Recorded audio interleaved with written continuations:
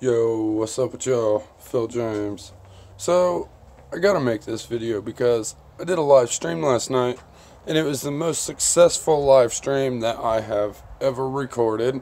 So, thank you to all the subs that came and joined me in that live stream last night. As soon as I ended it, it tells you how many people stuck around. It tells you the average watch time of all those people. And then it also tells you the total amount of hours watched.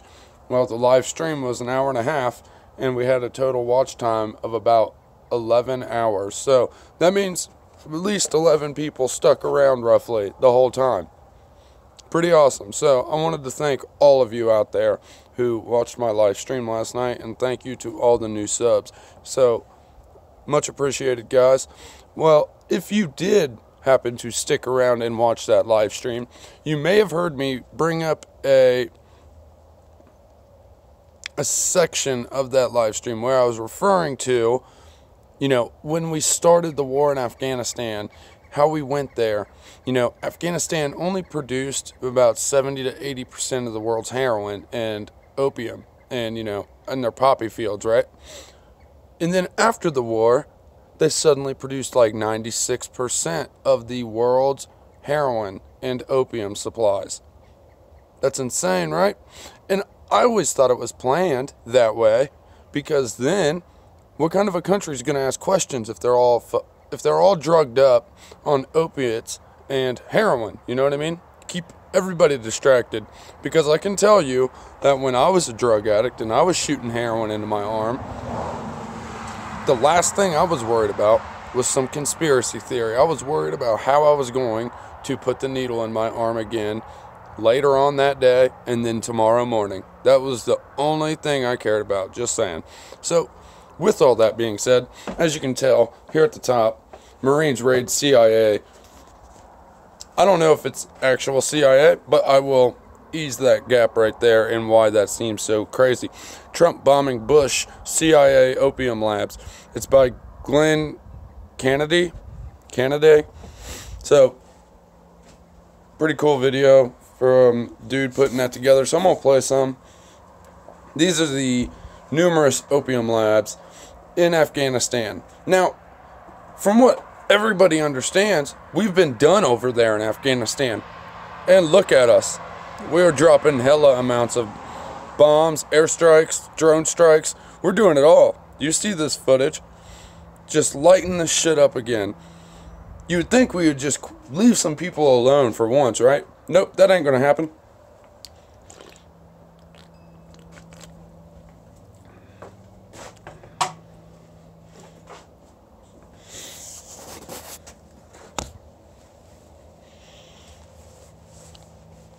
Yep. Once again, as you can see, this is Afghanistan, opium and heroin production being destroyed.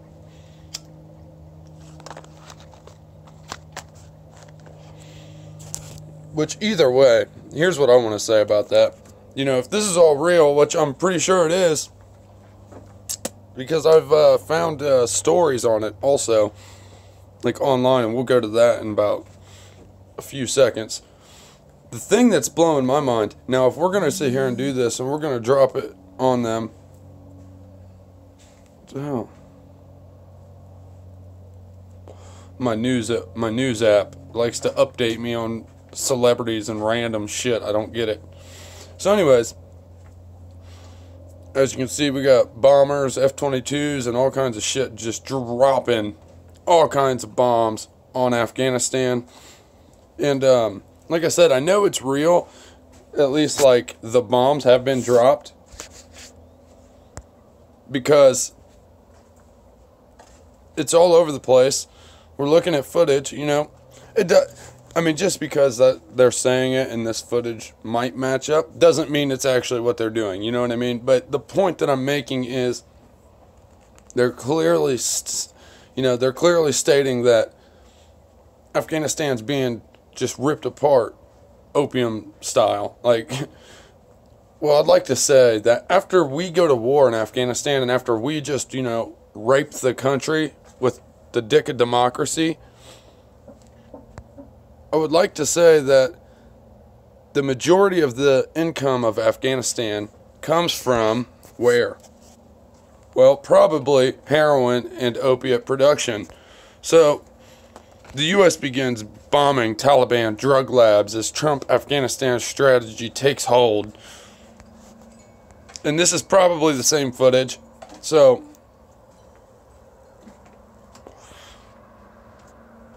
we'll go ahead and let it play again, whatever, just to see the brutal amounts of destruction that we're causing over there again. Like I said, I thought we were done. Everybody thought we were done in Afghanistan, but of course not. We've been hitting Afghanistan. I used to have an app on my phone. It's called Metadata. That's just what the app is called. And it tells you every drone strike that takes place in the world. And it's absolute insanity because there are so many drone strikes that we are responsible for in Syria, Lebanon, Afghanistan, Iraq, and there's many, many more. Somalia, we've been dropping predator drones in Somalia forever, and nobody even knows these things. Like, I didn't have the slightest clue how many drone strikes we were behind as Americans, like the American government. I had no idea how many drone strikes the American government was behind until I got that app. It's absolutely mind-blowing. Like, all day long, we were dropping drones, or drone strikes and predator missiles. It's stupid. So anyways,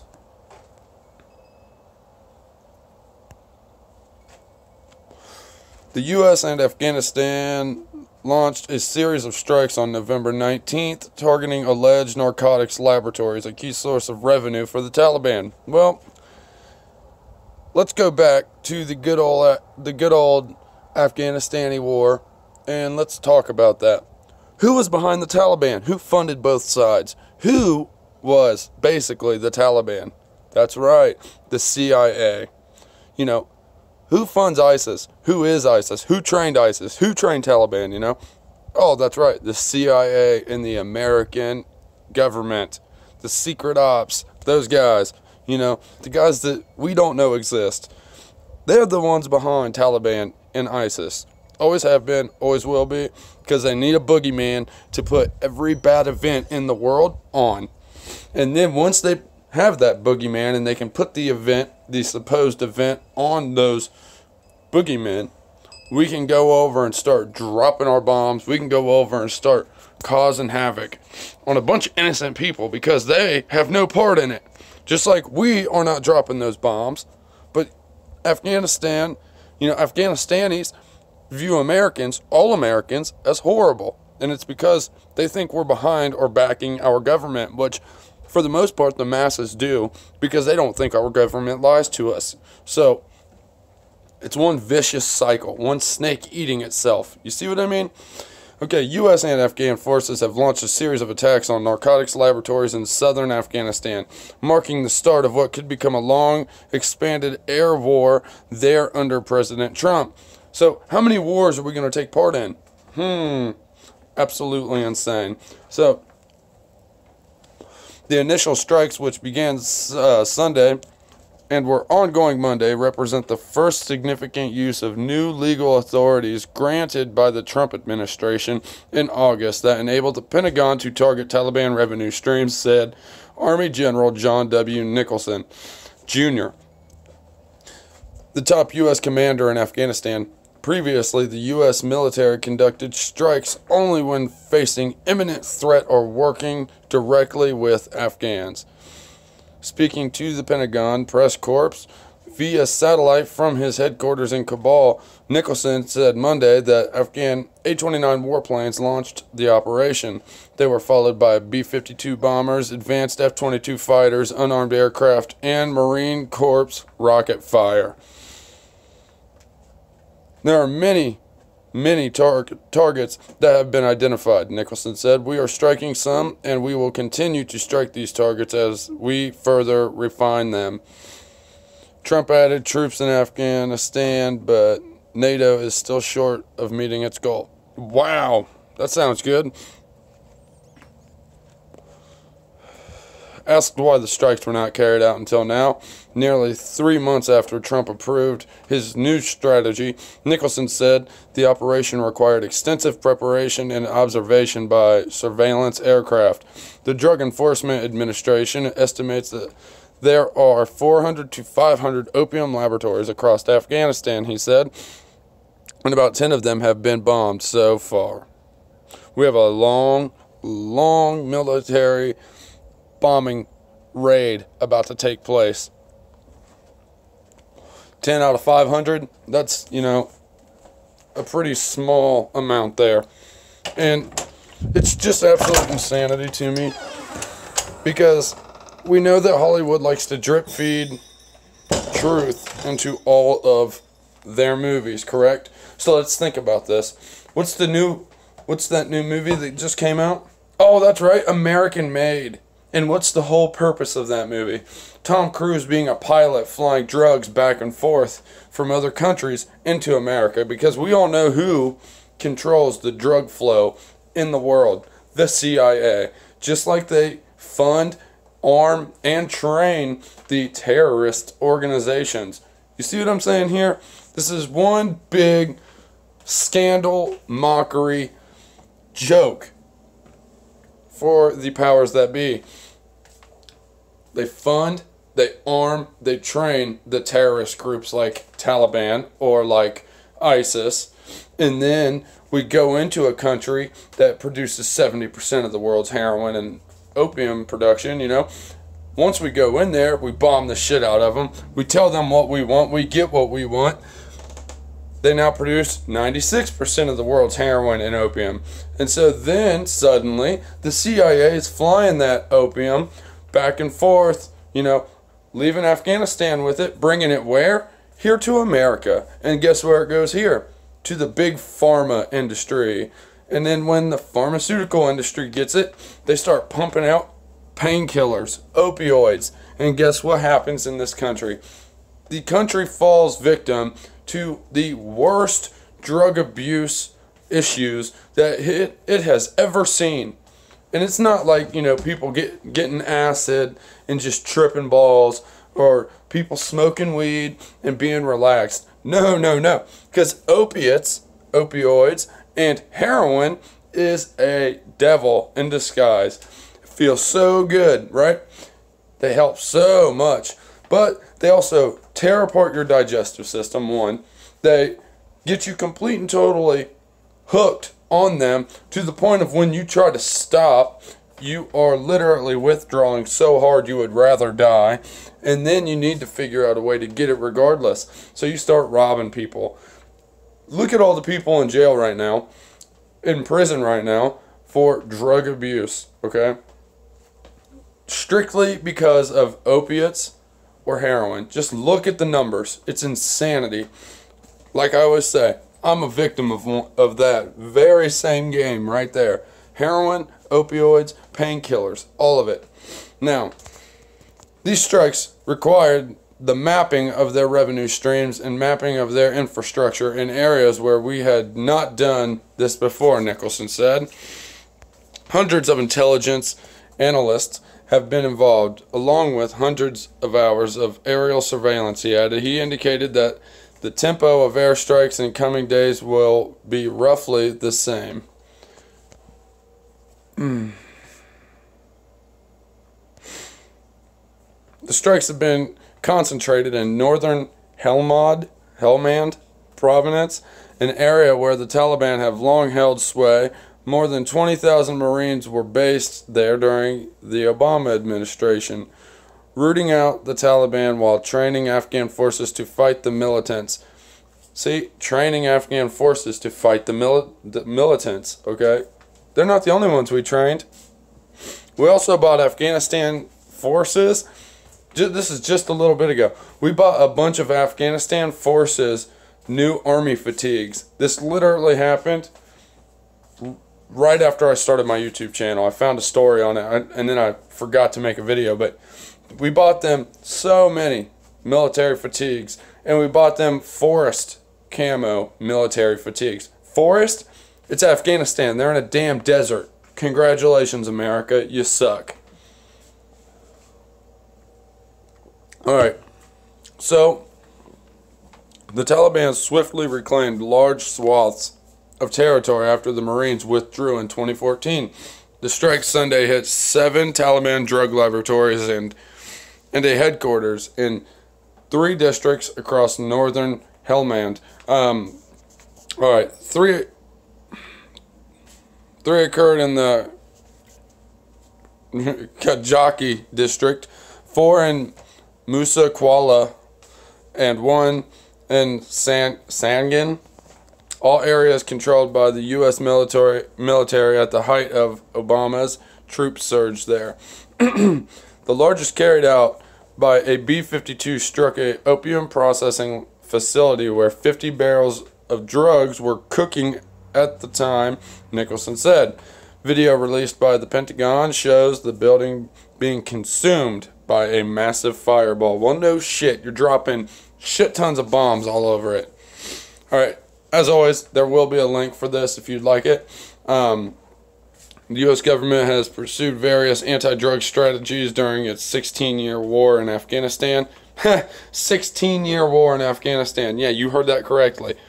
But it has done little to hamper the steady resurgence of opium poppy cultivation and drug trafficking since the Taliban's fall in 2001.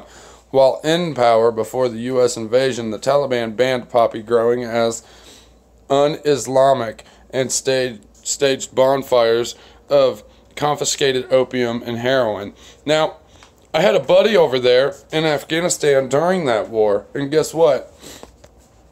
They weren't guarding oil fields the way we claimed, the way the news claimed and portrayed.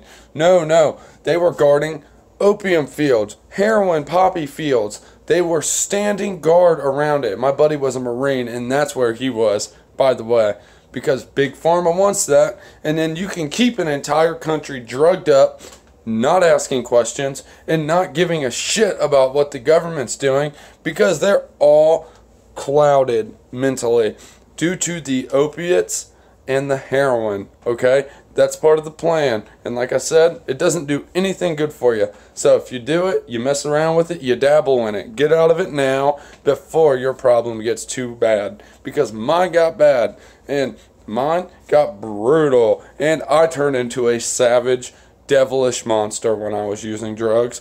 And there's not much I haven't done now. Just saying. Until now, though, those U.S. efforts have only occasionally involved the military. During the early post-Taliban years, the Pentagon focused exclusively on pursuing al-Qaeda and Taliban insurgents and expressly avoided diverting efforts towards curbing the drug trade. In some cases, this war because of U.S. alliances with warlords or regional strongmen who were involved in drugs. Yeah, you heard that. Okay, I don't think I'm going to read all this because it's pretty big and this video is already getting kind of long.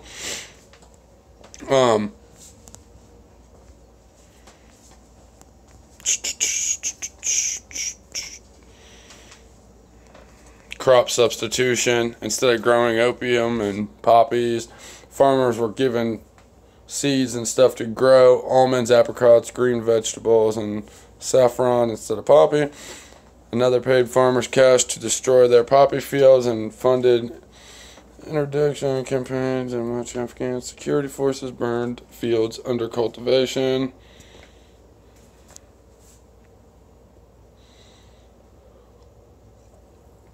See, we got to remember here, though. It's going to sit here and make it seem like the Taliban are to blame, Al-Qaeda are to blame, and, you know, ISIS and all these boogeymen. But really, in all reality, like I said, our Marines were standing guard around those fields back in the day. Our CIA is the ones trafficking those drugs, well, smuggling those drugs into our country. You know, it gets spread out here, but our CIA brings that in, okay? It's not some random military dude bringing that in. It's CIA. Who do you think is flying to Afghanistan right now and smuggling kilos upon kilos of heroin and opium into the country? There ain't not many people doing that. You know, they got to have their own stuff. They got to be doing it on their own, like their own boats, their own yachts, you know, their own planes. And I'm telling you, It's people with connections to the CIA that are doing that, okay? It's not any random military guy. But apparently, we have all kinds of new power here in America. Our President Trump administration does, because he can go in and play Team America, World Police, for drug cultivation in a country he's not president of. You know, he can go in with NATO and all kinds of other forces and start dropping airstrikes and drone strikes on any country he wants, and he can just call it drug related or whatever. The war on drugs is the biggest joke of an operation that has ever existed. There are more people behind bars right now due to drugs, and it's cheaper to rehabilitate somebody than it is to lock them up. That's why I got what I got. That was my plea bargain when I was arrested and indicted with my felony charges. I got a bargain. I got out of it. I'm still on probation. I'm still a felon right now. But the moment I pay it, because I've done what I'm supposed to do and because I've remained clean, I get my stuff dismissed. And it's because the city I'm from, or the city I reside in at least realize that it's actually cheaper to help somebody and rehabilitate somebody than it would be to lock me up in prison for the next 2 to 5. See what I'm saying? Now, this video ended up being a lot longer than I thought. It always happens. Whatever. Like I said, I will have links for you guys. Just remember, though, that this right here is not what they claim. It never is. Ever. Ever. Never is. When they say, oh, you know, we're bombing Taliban forces, we're bombing Al-Qaeda and Taliban forces that cultivate heroin and opium, you know that that is not the case. You know that that's our CIA that does that, and then all kinds of bullshit comes after. So it's just remember, the CIA literally funded the majority of these things. The FBI is probably just as involved, and you know, we got to keep our heads in the right spot here. They're boogeymen. That's all they are. Al-Qaeda, Taliban, ISIS. They are created groups, trained, armed, and funded by our government, and then used as the scapegoats, the boogeymen of society, American society. But alright, y'all, I'm about to get my ass to work. I just wanted to make this because I thought it was pretty gnarly and pretty insane. So, peace.